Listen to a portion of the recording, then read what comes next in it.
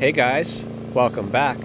So I recently published a video on this generator made by MAXPEEDINGRODS. It is a 5,000 watt inverter generator which can surge up to 5,500 watts.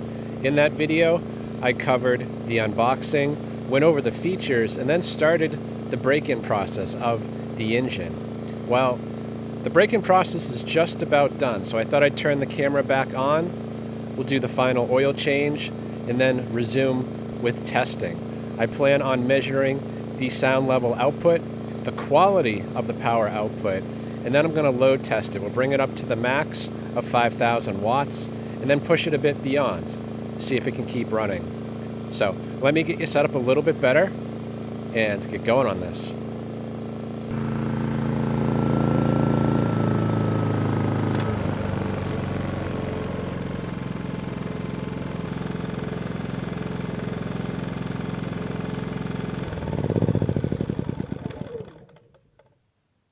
I wasn't originally planning on showing the oil change process, but I'm pretty impressed with the way this system works. If you've ever changed the oil on an inverter generator, you know it's a messy process, but so far I haven't spilt a drop with this one.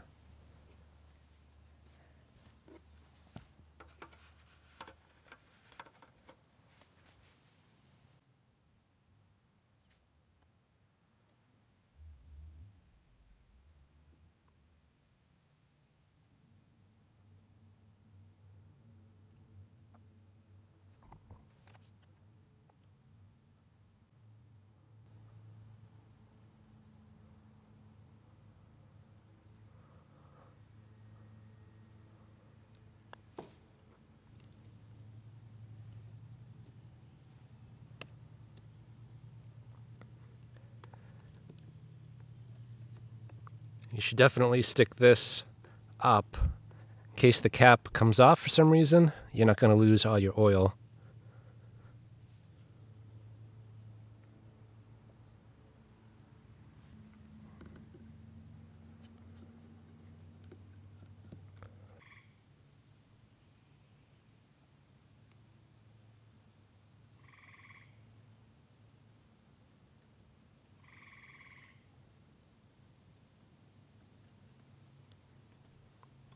And that's it. It takes exactly a quart of oil, so it makes the whole process real easy.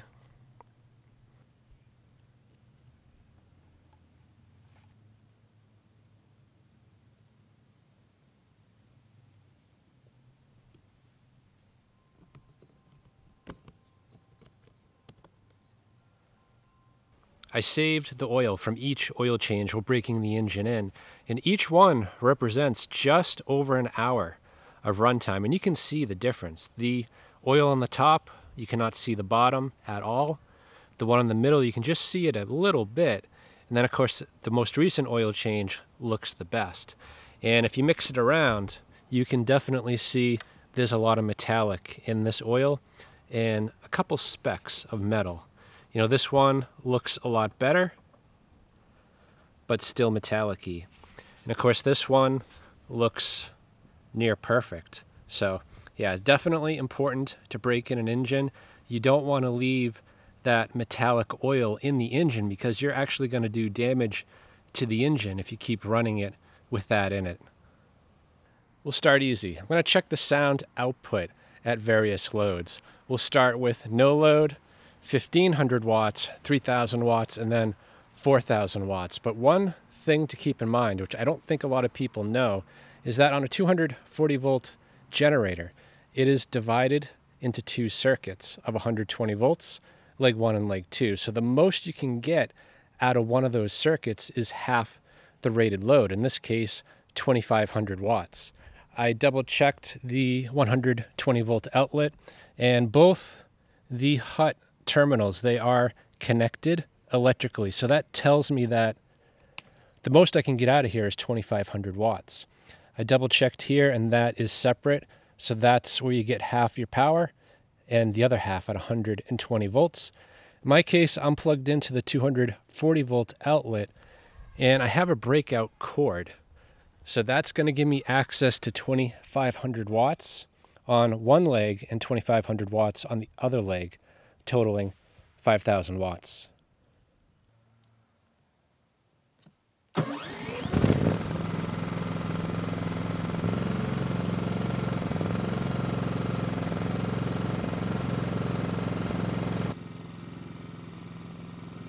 From 23 feet away, we're just over 54 decibels.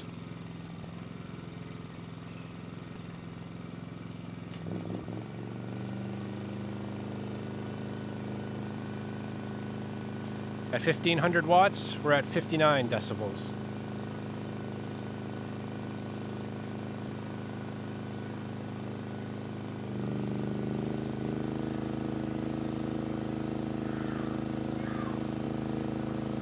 At 3000 watts, just over 62 decibels.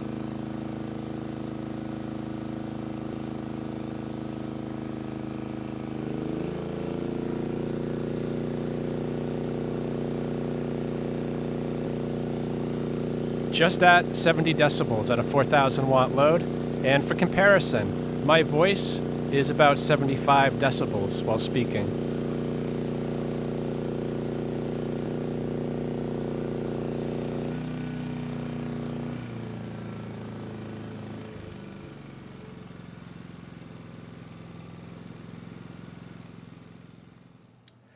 Next, we'll test the power quality of the generator. Most non-inverter generators put out total harmonic distortion up to 25%, and anything over 5% is considered bad and could damage sensitive electronics. Utilities to your house usually provide clean power, less than 5% total harmonic distortion. This right here is just a view of the sine wave from the utility power on my house, and you can see it looks pretty good. You know, it's not perfect. There is some distortion on the top and bottom. And if I zoom out, you can see the wave isn't completely smooth when it rounds the corner. So I'm expecting the inverter generator to look at least as good as the utility. Most likely it's going to be better. So let's try it out. Hopefully you can see this okay. But right now we're at no load, and you can see the quality of the power. It is better than what's being delivered to my house. So let's add 1500 watts. And everything is stable. Let's add another 1500.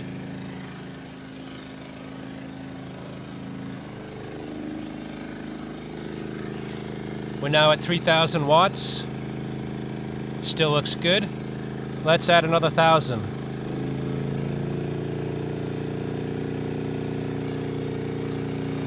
Net output is rock solid.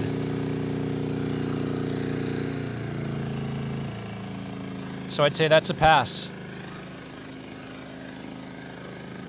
I know the generator can handle 4000 watts, but I haven't tried 5000 yet. So that's what I'm going to do now. That is the max rated load. So I'm going to turn on each of the space heaters on the ends up to 1500 watts each, which will bring it to 3000 watts. And then I'll put the space heaters in the middle on medium, which will be 1000 watts each, bringing the total load to 5000 watts. And if things stay well, meaning the generator doesn't overload, we'll try bringing those middle space heaters up to high, one at a time, while keeping an eye on that overload light.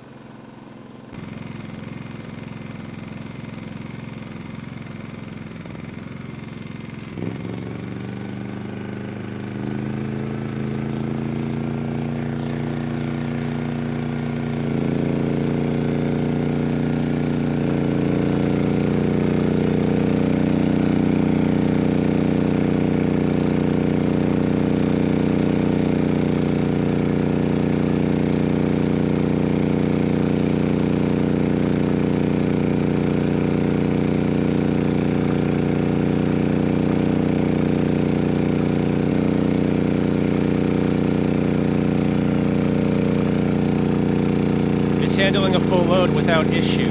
According to the meter on the generator, it's at 119.8 volts, exactly 60 hertz. So let's bump it up and exceed the rated load a bit and see what happens.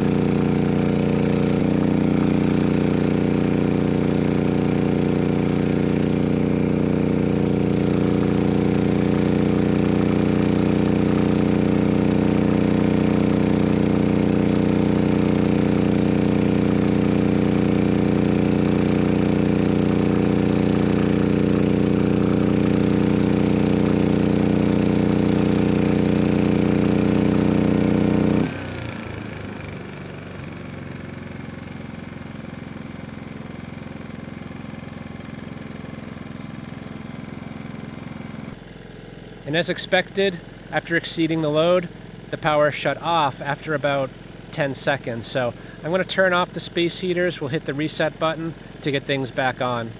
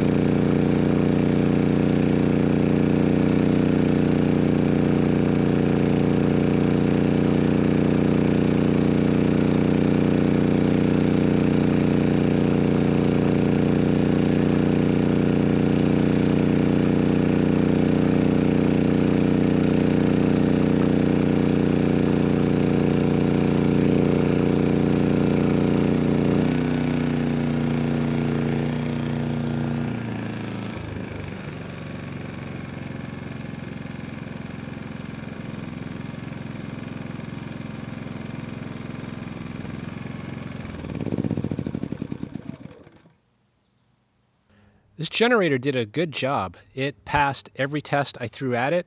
It's making clean, quiet power. It can pull 5,000 watts without issue as advertised. And even when overloading it, the engine did not sound like it was out of power. It was handling that load without issue. So a little bit of extra horsepower is never a bad thing. So if you want to find out more about this generator, I'll leave that down in the description. And I wanted to thank MAXPEEDINGRODS for giving me a chance to review their generator. So I hope this video helps someone. Thanks for watching.